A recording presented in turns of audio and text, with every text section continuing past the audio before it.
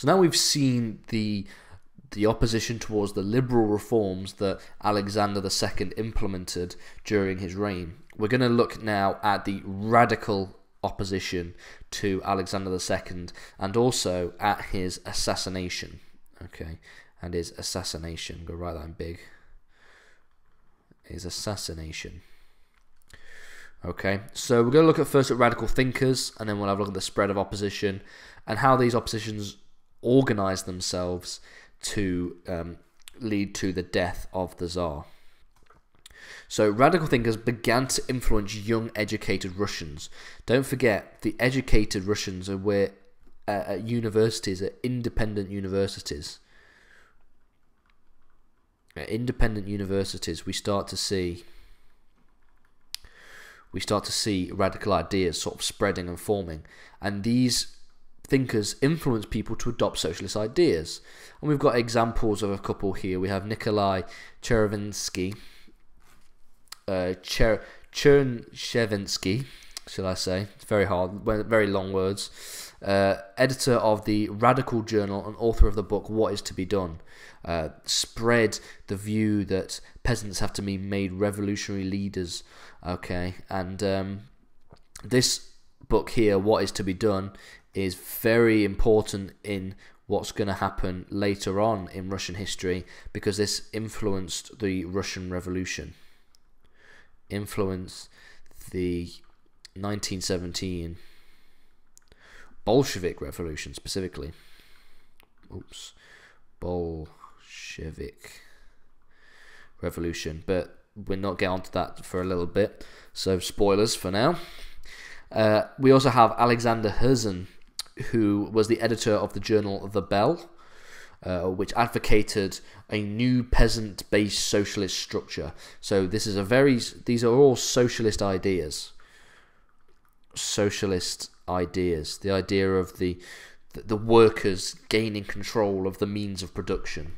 And these are very much Marxist ideas, and ideas that have been influenced by Marx and other thinkers like that in history. And we also have Mikhail Bakunin, who was an anarchist and a socialist who suggested private ownership of land should be replaced by collective ownership. So this is a very socialist, communistical idea. So an anarchist is simply someone, anarchy is somebody who doesn't believe in the state. Doesn't believe in the state. So doesn't believe that we need a state. So the country should have no government, the state. And anarchist thinking was always controversial back in the day. Famous philosophers like Thomas Hobbes and John Locke and Rousseau believed that anarchy and a state like that would just lead to what Hobbes believed was a state of nature, a state of war and pain, which isn't exactly what is needed. And the belief that the private ownership of land should be replaced by collective ownership. Now this is very important, because before his death, Karl Marx believed and just simply said that communism is an abolition of private property. So communism, abolition of private property. I'm just going to call it PP. Okay, and deep down, fundamentally, that is what communism is. Obviously, it's a little bit more complicated than that, but at its basic level, it is the abolition of private property. And he also translated Karl Marx's Communist Manifesto. I think it should be noted that it's Karl Marx and Friedrich Engels.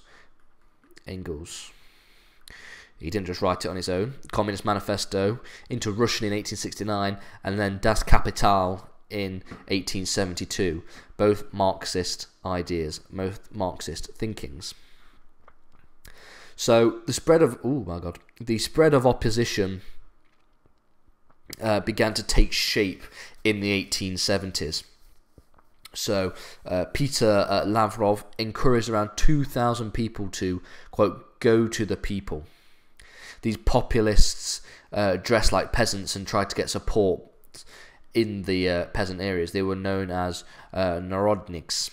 Okay, and so this was the idea of trying to rouse support for a revolution from below. So trying to get a revolution from below. To get revolution from below.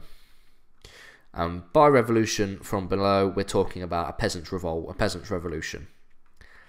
And this happened again in 1876 and also failed. People didn't really take to these ideas and thinkings.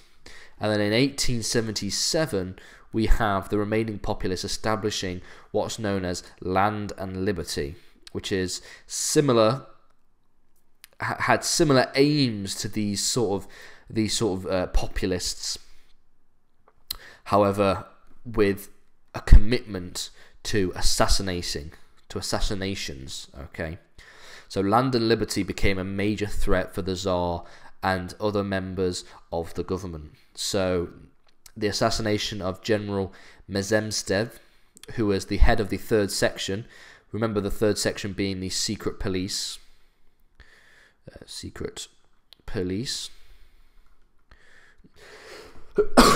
Excuse me. He was assassinated in 1878. And then there were several assassination attempts on the Tsar himself. In total, there were 7 assassination attempts on his life, with the 7th/8th being the final one. We'll talk a little bit about it in another minute. So we have another movement known as the Black Partition, and then we have a movement called the People's Will. Okay, so these were subgroups of the Land and Liberty opposition movement, and it was split into, again, the Black Partition and the People's Will. The Black Partition was organised by Georgy Plekhanov and was aimed to partition the black soil provinces among the peasants and spread radical materials, however, broke up in the early 1880s.